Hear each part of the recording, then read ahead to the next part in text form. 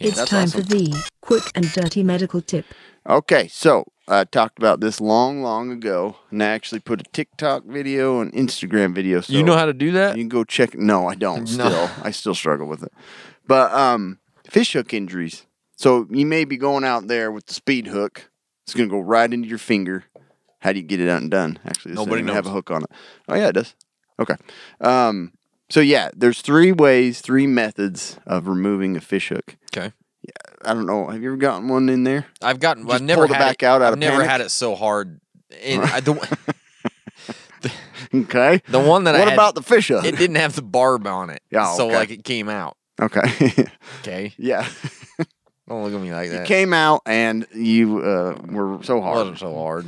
But yeah, so that barb makes it kind of a nightmare when it gets stuck in there deep. For sure. So the easiest, I don't know, probably the more painful way, but the quickest is to just push the barb tip end through. So you just kind of wrap the hook so it pokes back out. F you. And, and then you've got the barbed end that you can clip off with some dikes or pliers. If you don't have And pliers, then- don't do that. Yeah. Because Yeah. then you're going to have to pull it all the way back through. Yeah, it would be a nightmare. You just pull the whole line Yeah. through. Worth it. So that's the most common way. That's Yeah. actually how we do it most often in the clinic. Obviously, we have anesthesia, so it's way more pleasant. Sure. But if you're on your own, If you're getting poked by the anesthesia anyways, why not just push it through. Push it through. That's what I'm saying. Right? That's what I'm saying. That's what I'm saying. That's the first method. The second one is the jerk off method. No, it's I like this one already. Show me how it's done.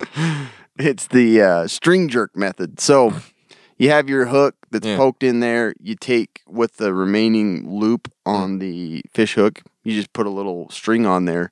Yeah. And you want to push the eye of the hook down close to your skin so it kind of disengages the barb. And then you just yank it out. Ow. So you're going, you're going to probably pull some skin and some stuff off. Jeez. But that's another quick way to do it. Okay.